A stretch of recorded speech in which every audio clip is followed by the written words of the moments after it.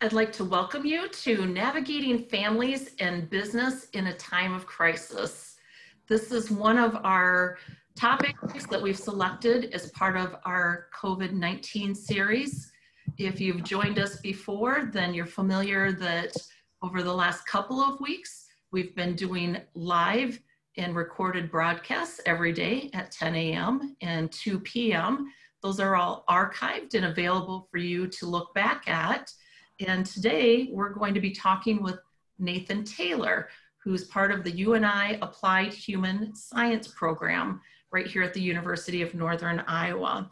I want to remind anybody who's joining us that as we go through this, if you have questions you want to ask, you are able to go down to the Q&A and type those in.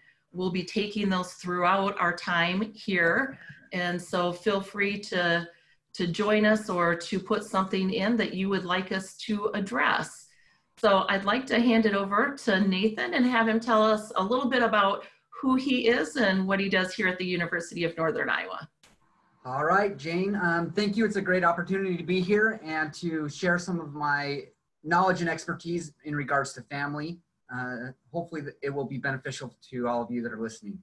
So a little bit about me. I am a faculty in the School of Applied Human Sciences. Specifically, I'm in the Family Service program. And so some of my background is I'm a trained marriage and family therapist, so I do have a clinical perspective. And I enjoy working with families. I enjoy working with couples.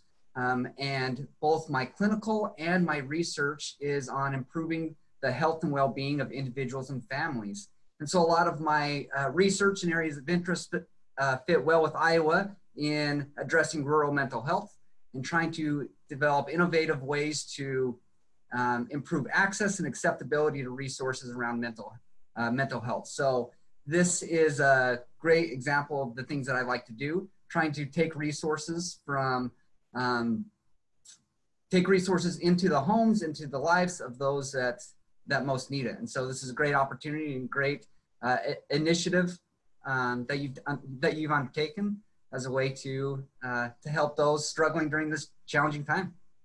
Well, we really appreciate your time today. And we know with our audience, we've had a real mix. A lot of who Advance Iowa reaches are businesses. And in this uncertain time, we've got a lot of layers that are starting to happen. So let's start with some questions. What I'd like to talk or have you address is, tell us how this crisis is changing families right now. Yeah, so just like if you are stressed in your home life, it is going to go and influence your family or your business and all of your business relationships and business dealings. The same thing is happening as we are experiencing this COVID crisis, and as business owners, business employees, the entire country are struggling with this, is we are bringing these stresses into our home. And it influences families very differently. And a lot of it depends on the developmental stage of the family. Where are they at? And so what we are seeing, the dating stage, we'll consider that family. And people trying to find people to date or to go out on dates, and what that looks like. You can't really, or you're not supposed to, and bars are closed, or meeting people or going out on dates and romantic dinners. And so those in the dating stage are having to find innovative ways to date. Those at the newly married or at the married stages. I had a cousin just this last week was married, and she, the only person at her wedding was, her parents and her siblings. And so it is influencing how marriages and those newly married couples are navigating these times. Those with children are, the schools are closed. And so now the young children, the children are at home trying to balance this need to educate them and to homeschool, and which is creating lots of challenges for parents and the children, and balancing the stress associated with that. If you have older children who are more likely, who previous to the crisis were developing higher levels of independence. And so they were able to have jobs and spend time with friends, and now they are confined to homes. And If we extend to empty nesters or those where the children are starting to leave to college, some of those families, college students are returning home to live with them. And so that is creating new dynamics, new challenges associated with that. And then others are in this stage, which is called the sandwich generation, where they are now taking care of their younger children, or taking care of their children who are moving home, providing financial resources, emotional resources for that. And then they are also caring for their aging parents. And so there's a lot of stress for that generation, or that stage of family, as they are, again, just kind of stuck in between both generations and trying to support it, trying to figure out ways. Then we have the retired generation who are, you know, perhaps they were getting ready to retire, and this is influencing their decisions. Perhaps decisions to retire are not personal decisions, but forced retirement. And so you're having challenges associated with that.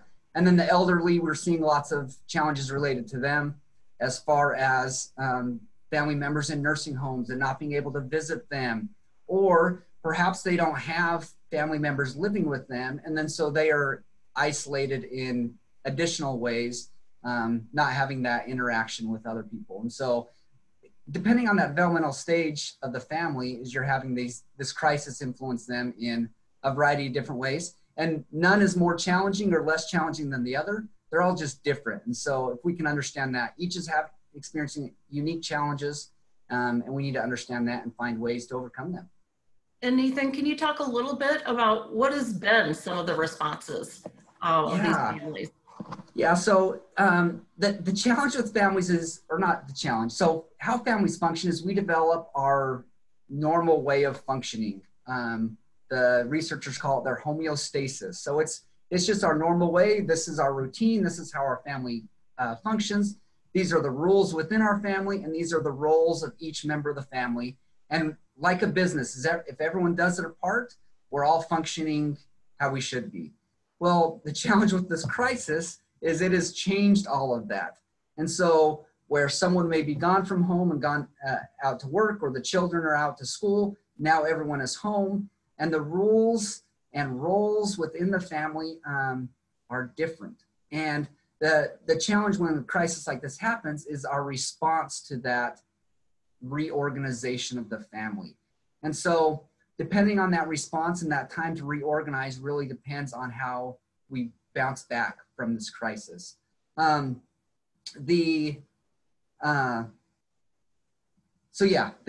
families are kind of stuck in that we've experienced this crisis, we're reorganizing, and we're trying to adapt to best meet individual family needs.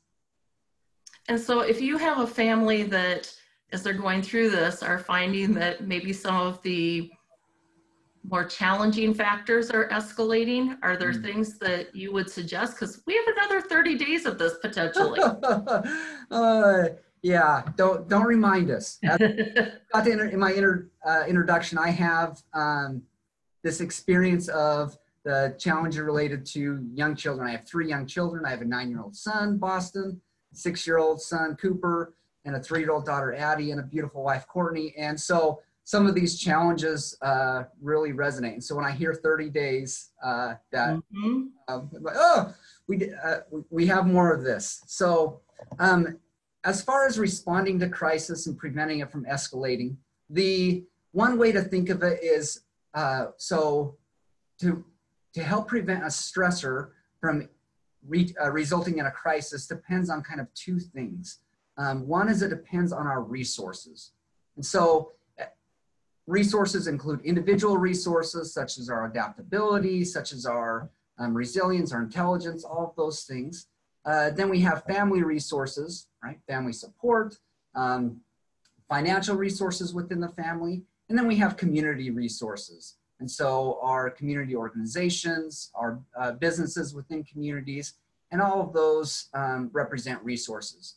And those who have more resources or pay attention to and build those resources during times of crisis or during times of stress helps it not result in this crisis, not escalate it, it slows it down. So during this time, we need to be paying attention to those resources, what resources are available, How can I access them?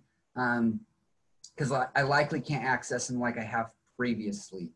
The other part that helps prevent something like this from becoming a crisis or escalating is our perception of the problem. And so how we define it. Is it this,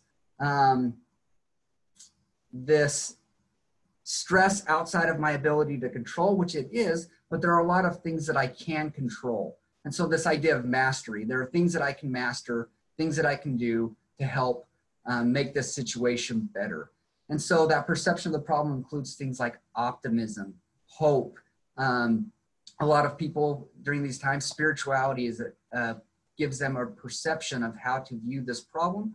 And as we look for those and as we strengthen those, it helps escalate it into additional times.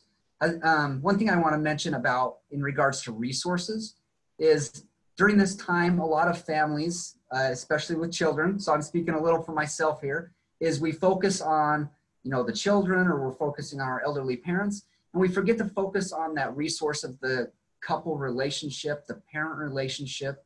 And so finding times to strengthen that during these times can really help buffer some of the stress involving other aspects. Awesome. Well, I know one of the pieces that you just mentioned that I know I've heard come up before is this idea of hope and anxiety. So when you have someone that's struggling, and how do you find hope, and how do you deal with the anxiety that kind of gets tied to it? Yeah, and the anxiety of this time is really high, and a lot of it is because of this unknown. We don't know how long it's going to last. We don't know really the long-term implications, and so that's versus we have this anxiety. Let's not pretend it doesn't exist, but it is there. One example that I like to illustrate as far as how to manage our own challenges during this time is, I give the example is if your best friend during this time called you up and said, Jayne, I'm really struggling right now. This COVID-19, I'm not sure about my business or my job, you know, I may get laid off, all these anxieties. Most people, if their friend did that, they would respond with things like, oh, Jayne, you got this, or Jayne, this is really hard, and I understand, and you can do this. And we respond with that hope and optimism that we want, or that we need, or that we hope that they need. And we really believe it. And so we know how to do it, but when we turn it to ourselves, and if I'm sitting there thinking like, oh, I'm really struggling, and then I'm not saying my response to that is not, oh, you can do this. You're right. This is really hard. But I know you can do it. I believe in you. We're responding like, oh, I shouldn't feel like this. I shouldn't be thinking like this. And so just taking the skills we would normally apply to those we care about and apply them to ourselves. And then really that's this idea of self-compassion and finding ways for ourselves to be okay with this time. The other thing to find is in terms of finding hope is looking for the good, being careful with how much time we spend. I was watching one news network and there was a tracker of how many people had COVID, how many people had died from COVID-19. And, you know, as I'm watching it tick up, my anxiety was increasing. So just limit the amount spent on some of those aspects, viewing some of that negative material. I'm not saying don't inform yourself, but that can consume us and really add to our anxiety in ways that we don't need it. Yeah, I think you hit something there. I think, you know, partly because we're all home, it's very easy to fall into that because everything around us is focused on COVID-19. And so one of the pieces that you and I had a conversation yesterday, and so it was thinking through, how do you identify the silver lining and define purpose during this time? Yeah, you're right. It is consuming all things. My little kids, even when we had lightning and the house shook, and my oldest was like, "What was that?" And then my middle one said, "Oh, hold on, my light turned off. Sorry." That happens. You're in a room that if it doesn't recognize movement. Yeah, sorry about that. And the sensor's kind of behind the bookcase, so it doesn't recognize my presence. And I was telling the story of there was lightning, and my oldest was like, "What was that?" And my middle one said, "Oh, it's COVID-19." And it is just consuming and everything that we do. So how do we find the silver lining? How do we redefine our purpose? As I was kind of mentioning, we need to limit the amount of time we spend viewing all these negative, and alternatively, look for things that are good. John Krasinski, who's Jim on The Office, he had put out a few days ago the Some Good Network, and as I was watching that, it changed the way I felt, the way I was seeing things. It was the silver lining. I was seeing people do wonderful, amazing things during this time of crisis, and he was just highlighting those. Mm-hmm. So as we look for opportunities to see those in those around us, for example, one of our neighbors dropped off a thing of cookies and just rang the doorbell and ran, and there was a little note on it, "Hey, as soon as this is over, we'll have a great cookout." So looking for those people that are doing that, and then alternatively do those things. Look for ways to improve the life of those around us. And as we do it, we develop this greater sense of purpose, and we rekindle this connection that we have with those that we care about. And I think that's really, really key. If this has done anything, it's helped us realize the importance of human connection, of connecting with those that we care about. And we have to change the way we're doing that. So rather than having a barbecue, perhaps I'm going to, my wife and her friends did this. They did a Zoom, which is just, that's what we're doing. So everyone knows Zoom. They did a Zoom game night. And so everyone brought their own dice, and they played games over Zoom. And do you want to share what your family's doing? I would. So we had talked about this, and I have 5 siblings that range in age from 50 to 65. They have kids of their own. And so we started doing on Fridays, we call it 505 Zoom. And so right now we cross over 4 states, and ages range from, gosh, we have a 3-month-old all the way up to a 65-year-old. And so every week we get on, and it looks like the Brady Bunch in terms of the number of boxes. And it's allowed me to reconnect with nieces and nephews and great nieces and nephews that we just don't take the time, or unless somebody comes home or travels back this way. And so now we started too, where we have a theme. So this Friday night, it's Wear Your Crazy Hat. And we have a conversation starter. So everybody has to kind of reflect back to a time that could be somewhat similar to this, in that it changed something about your daily life. And I know I have some nieces and nephews that are homeschooling and trying to interlay this. And so they're having their kids do a little research and, find a time frame that they can make some comparisons to. And then they'll get to hear the live versions from my mom, who's in her 80s, all the way down to, some of us that are a little younger, not much, but it has kind of redefined, I guess the silver lining is the big piece there. It's found a new opportunity. Yeah, and we wouldn't have done, we were just so consumed with our busy lives, and it was busy. Oftentimes we didn't take these opportunities previously. And now, I have family in every different time zone in the United States. And before it was like, oh, I wonder if so-and-so's home from work. I'd like to call them, oh, but they're probably working. Many people are home. And I do want to make an additional comment is oftentimes we text people, which is a great way to communicate. However, there are certain physiological benefits that come when we hear someone we care about's voice, when we see their face. And so during these times, don't just be texting, use opportunities to video conference, FaceTime, all of these different things. One thing I want to make a note about in regards to purpose is the author Viktor Frankl in Man's Search for Meaning, he was he was from Austria, and he was in a concentration camp during World War II. And what he identified as those that survived and those that didn't really centered around those who had purpose. They survived and they flourished. And so this idea of purpose during this time, how can we redefine this purpose? I love the book by Sheryl Sandberg, who is the COO of Facebook. It's called Option B. And what she says is her husband died. And so option A for her was having her husband alive and them raising their family and all of those things. And someone told her, well, option A isn't available anymore. So how can you make the best of option B? And so during this time, how can we make the best of this option? How can we use these opportunities we have to connect in new ways that weren't there previously? I think that is great advice. I think that is, as I listen to people and as I try to think for myself how to do that, there's just some great words of wisdom.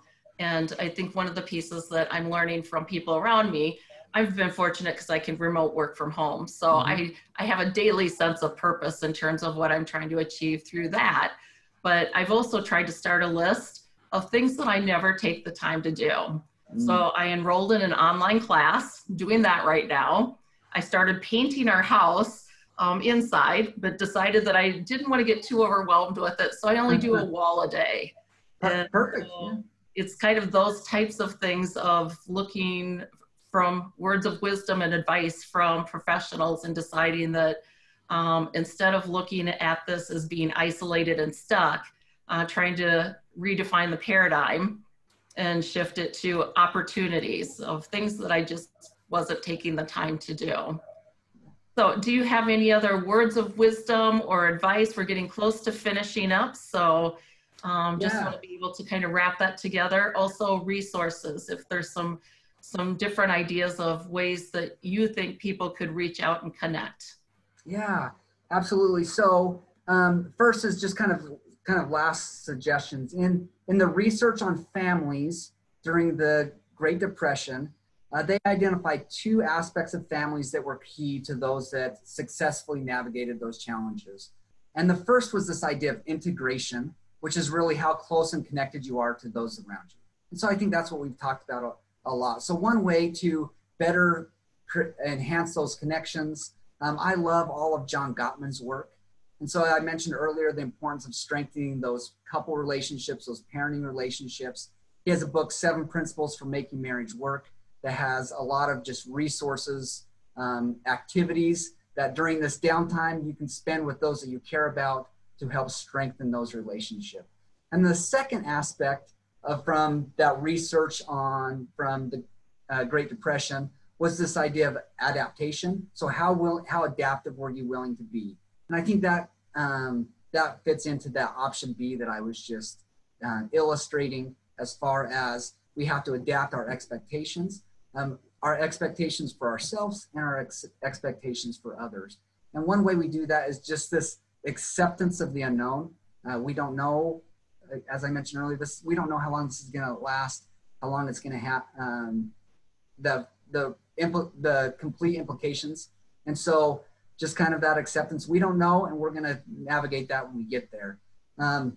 One other kind of suggestion I have is use this time to create new family traditions, like your Zoom meetings on Friday. And as we make these new family traditions, we'll look back on this experience of COVID-19 as a time when we were able to strengthen our family relationships, our relationships with those that are important to us in new ways. And so using software like this, Zoom, they have a free version where you can do videos up to 45 minutes and bring several different people on and be able to adapt the way we interact in new ways.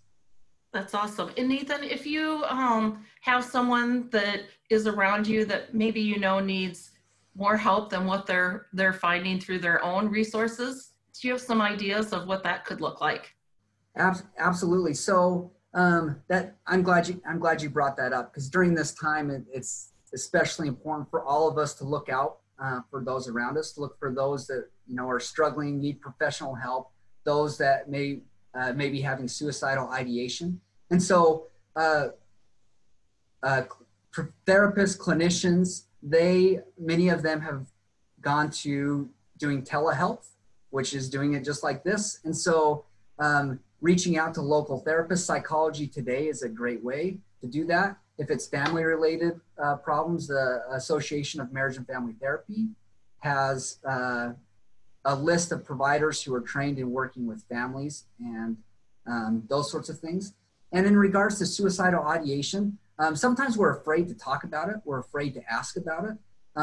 But the research is clear. It doesn't increase the likelihood of people attempting to die by suicide if we ask them. And so don't be afraid to ask, are you having any thoughts of harming yourself? I've been worried about you. I just want to check in. How are things doing? And then having conversations around it. And that's everyone's responsibilities. I have collaborated with some people in Australia, and when they had a severe drought about a decade ago, they trained insurance agents to go and assess for suicidal ideation. So when they were visiting these people who were in crisis, they were asking, and it was very effective. So we need to be looking out for other people and then referring them to resources, supporting them, encouraging them. Like I said, Psychology Today is a great way. Talk to your primary care provider. They often have resources or people that they refer to in your local area.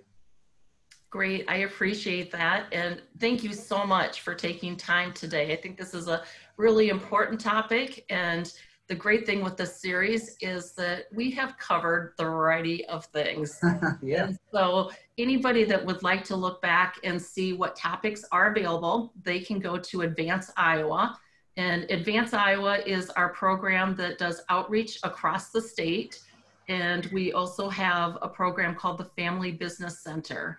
And that's focused on family businesses who at this time of need also has their own challenges, but a lot of what we talked about definitely applies whether you're in a business setting or in your own personal home, just dealing with family members. And so I think out of today, there definitely are some important tools, and we look forward to continuing to provide resources. So I would suggest anybody that would like to learn more, whether it be about this topic or other topics, they're welcome to visit our website, and we'll continue to update. All of these are available on replay, as well as we'll continue to add to the library. So I would encourage people to check back next week, and we'll continue to see where this landscape goes in terms of navigation. And I know there was a topic that was earlier in the week, and it was the CEO from Fairway. And so he talked a little bit about the new normal. And I think that'll be kind of our next thing as we get beyond this crisis, that there'll be some things that happen that become our new normal. And in many cases, we will just transition to that. But in other cases, I'm sure we'll have to struggle to accept that and find the new normal that works for all of us. So absolutely, that adaptation